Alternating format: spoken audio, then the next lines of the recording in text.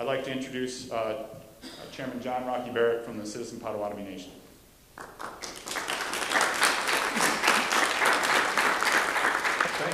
Thank you, Ian, for that remembering that you were born the year I took office. It's, you know, once you get past 70, you really don't feel any differently than you did when you're like 35. And I was coming down on the elevator quite early this morning before the Honoring Nations event. The young lady who was checking out, in her 20s, I guess, pulling a bag and carrying another bag. And as the door opened, I stepped up to try to hold the door so that she could get her bags out, and she was struggling with the one she was carrying and the one she was dragging, so I reached out and I said, "Here you go," and extended my arm, and she set her bags down and took my arm and said, "Let me help you, sir."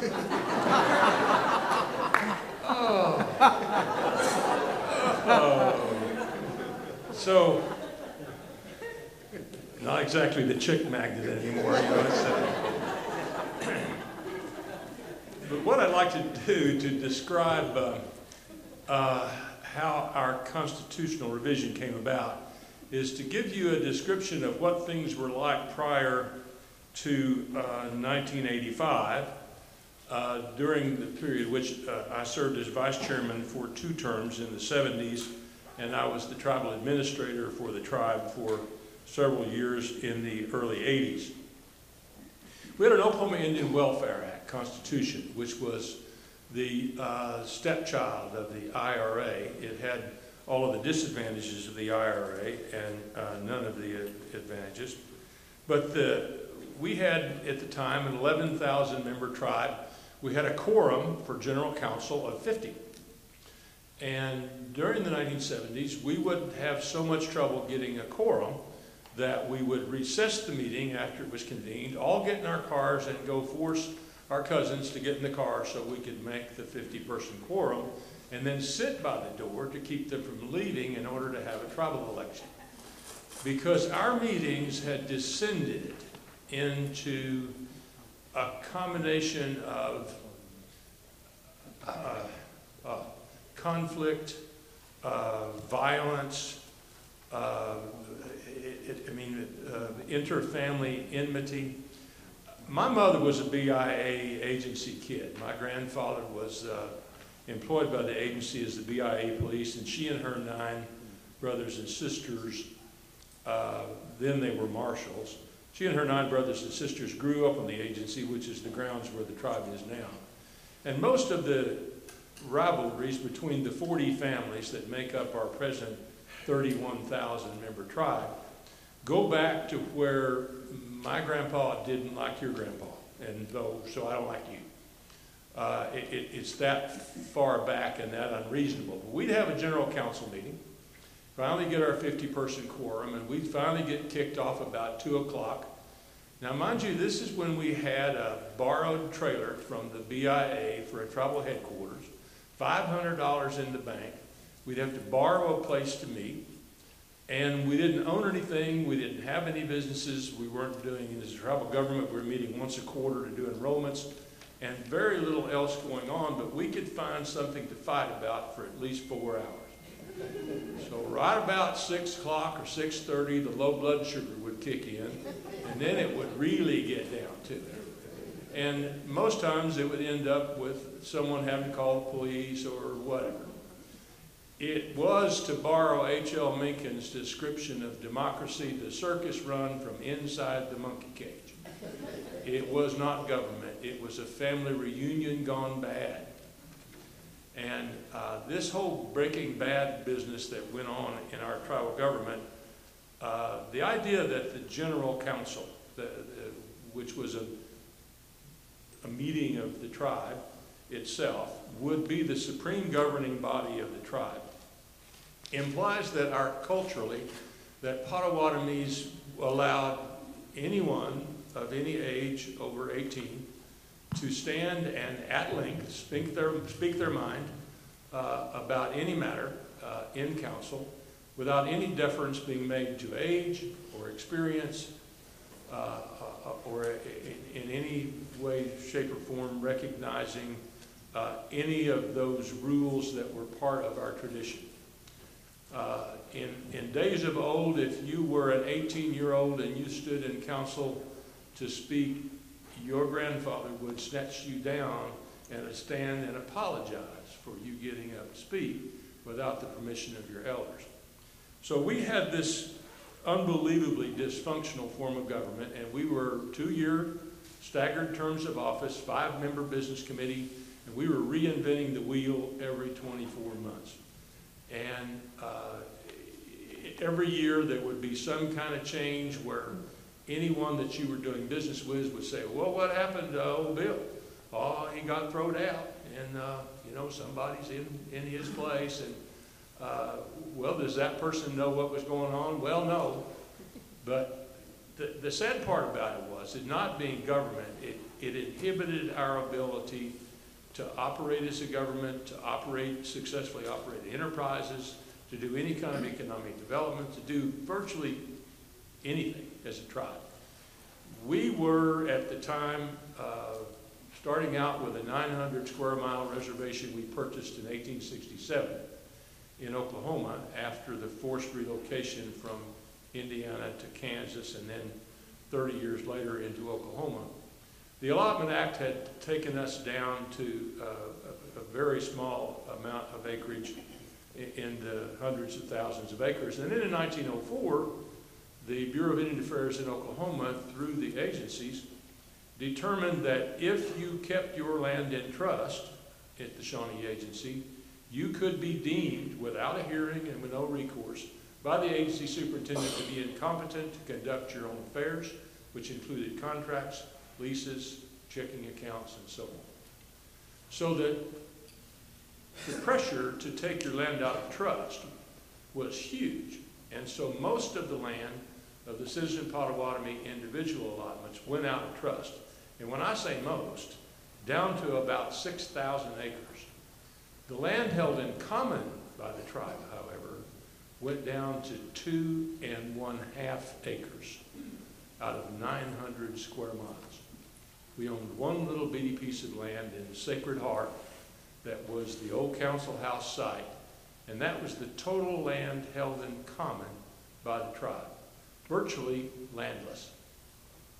And there was nothing we could do about it. So we decided in 1985, after a violent takeover of the tribal headquarters that ended a general council meeting and an armed confrontation and the intercession of the Bureau BIA police, there was enough outrage of the membership out in and we were a blood degree tribe at the time. We had an enrollment blood degree requirement. And there was finally enough outrage at that behavior out and about that we got things started to get a constitutional revision. And in that 1985 revision, we approved absentee ballot voting. And we redefined what the General Council was. Rather than the General Council being an annual meeting on the last Saturday in June at a site selected by the Business Committee, the General Council became defined as everyone in the tribe over 18 years of age, basically the electorate within the tribe.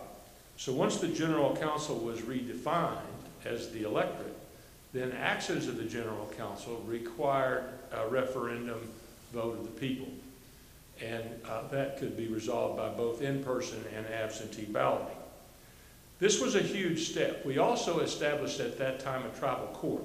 Prior to that, we had the CFR court, and the CFR court was extremely limited in its jurisdiction and its statutes. We did not have a tribal code.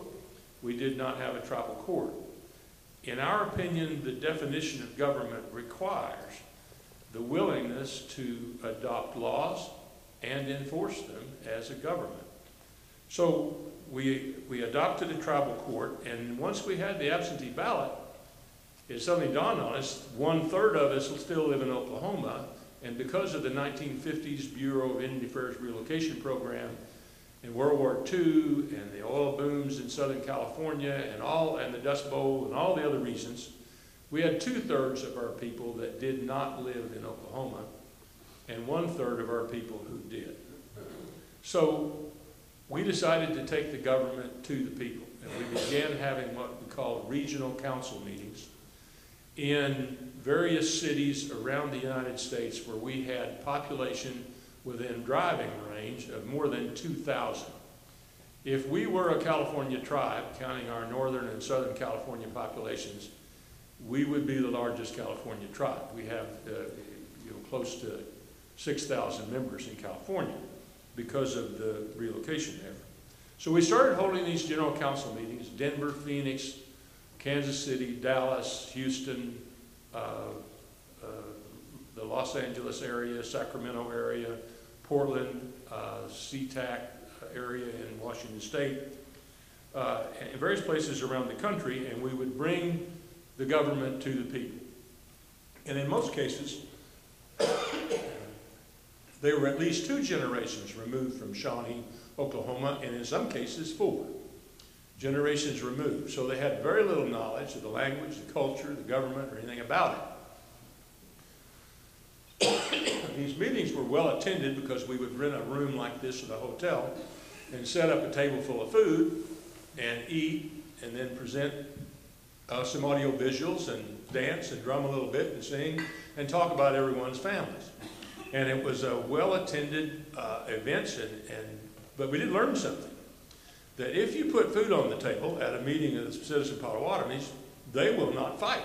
So the next time that we had a general council in Shawnee, instead of sitting in rows like we are today, we sat in round tables with big piled up sandwich trays and various things to eat. We didn't have a single crossword. So it was low blood sugar, I guess, that was causing most of our governmental disruption. So after we began the regional councils, we started promising people that that form of activity would be permanent in a new constitutional revision once that area took on the vestiges of self-governance. And so from 1985 until 2007, we actually began the process, the final revision of our Constitution in 2001. And we started submitting it to the Bureau of Indian Affairs. The Bureau of Indian Affairs spent 3.5 years rejecting each form of government that we submitted, with the Bureau, the director of the program that was then improving constitutions, when I asked her, don't you feel bad about not being able to vote in your elections at home? And she said, I could care less. So there was a lot of resistance from the Bureau to change tribal constitutions until Chief Ross Swimmer became Assistant Secretary. So we got the people accustomed to meeting with the government by having these regional council meetings. And they weren't authorized in the Constitution. We just did that on executive authority as the chairman. But what our court took on was an in persona jurisdiction. Our court was created with a law that said that the laws of the Potawatomi tribe apply to all members of the tribe wherever they live, because citizenship in the Citizen Potawatomi Nation is consensual. You can withdraw your membership from the nation, and therefore the court jurisdiction applies to you wherever you live, because you have consented by virtue of being a citizen in the tribe to the jurisdiction of the court. So we felt like it was incumbent on the tribal government to take the government to the people. And to take that a little further, in 1991 we amended our enrollment from blood degree to descendancy. The 10 largest tribes in the United States, 9 are based on descendancy enrollment.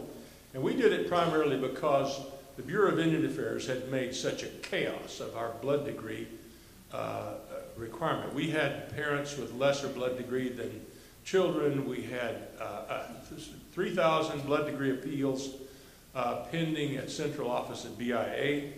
Our blood degrees were established originally by a single government employee in a log cabin at Sugar Creek, Kansas, who in the census of 1867 assessed people's blood degree by what his perception was of their skin color as they came through the door. So if you worked outside that summer and had a good tan, you got more blood degree than your parents. And that blood degree determinations are still there. And so we just gave up on it. So we enrolled by descendancy. That took our enrollment from approximately 12,000 to approximately 25,000. And we also amended our age from 21 to 18. So in 2007, after years and years of regional council meetings and preparing our people for self-governance in each one of the districts and having them participate in tribal elections for well over 2 decades, we finally did as we had promised, and we allowed them to elect representation from all 50 states in the United States. And we have the good fortune, I do, of having our district representative from the state of Texas, Mr. Bob Whistler, who is in the audience today. If you could raise your hand, Bob. We divided the country up into Oklahoma and all the rest of the states and in 2,500 member districts. And we were in a quandary. How do you work it out where 2/3 of the population is outside of Oklahoma and 1/3 is inside of Oklahoma and all the adults can vote? How do you keep them just saying, well, let's sell all that stuff in Oklahoma because I don't go down there? Well, what we decided to do was to give weighting in the representation of the legislature to the population by having 8 people from Oklahoma and 8 people from outside of Oklahoma. Well, that's an intentional tie. That doesn't sound really fair, but of the 8 from inside of Oklahoma, 3 of them that were the executive branch embedded in the legislature are elected by the entire United States. So that 2/3 majority of the tribe could elect the members of the executive who were also part of the 8 from inside of Oklahoma. The condition being that even though they were voted upon by every member in the country, they had to be residents of the state of Oklahoma and part of that 8-8 tie that would force us to compromise over issues in state and out of state. So the new legislature, and we created in each one of those districts a district office, and we installed teleconferencing equipment, and the legislature became virtual. It meets by teleconferencing equipment, except for one meeting a year when we all come together at our annual general council. And the teleconferencing equipment, or the system, is not used just for legislative purposes, but for cultural purposes, for regular information exchange, and for various other activities of the tribal legislature. We also did something that I think is absolutely necessary. Most tribal courts, and all courts, 3 minutes? Wow, I got to do that pretty quick. Most tribal courts will try to narrow the issue as down as far as possible, as courts are prone to do, before they'll hear an issue. So we granted the constitutional authority for the tribal court to hear a dispute between the executive branch and the legislative branch on constitutionality, either of an act of the legislature or an act of the executive, without a cause of action. Before something bad happens, the courts can rule on constitutionality. And we have precluded those bloodbaths that take place in the disputes between legislative and executive. The other thing we did was make it absolutely clear, bright line between the legislative authority and the executive authority. The legislature can't answer the phone. It speaks and acts by resolution or ordinance only. The executive branch does not spend money unless it is appropriated for specific purposes by the legislature. So control of the purse strings is in the hands of the legislature. The running of the tribe is in the hands of the executive, and the separately, independently elected judiciary has the ability to do constitutionality determinations without a cause of action. So far, it works. And we have survived a number of things. We broadcast our meetings of the legislature over the teleconferencing equipment over the internet. So if you want to attend a meeting of the Citizen Potawatomi Nation legislature, go to potawatomi.org, and you will be able to see our legislature in action. So that's how we did it. So far it is working, and what has been the result of that is we have had 20% growth in assets every year for 20 years. And we currently went from $500 in the bank and 2.5 acres of land held in common to a $553 million economic impact annually in our local economy. We own the largest chain of tribally owned national banks in the United States, the largest tribally owned native CDFI. We have as much commerce that is non-gaming as we do gaming, and we are furnishing 2,000 college scholarships a semester, annual college scholarship in excess of 6,500, and we furnish free prescriptions to everyone in the tribe over 62 by mail order from our pharmacies, and we provide closing costs and down payment on home loans. We do not do per capita payments. So that's it. Thank you for your time. Got questions?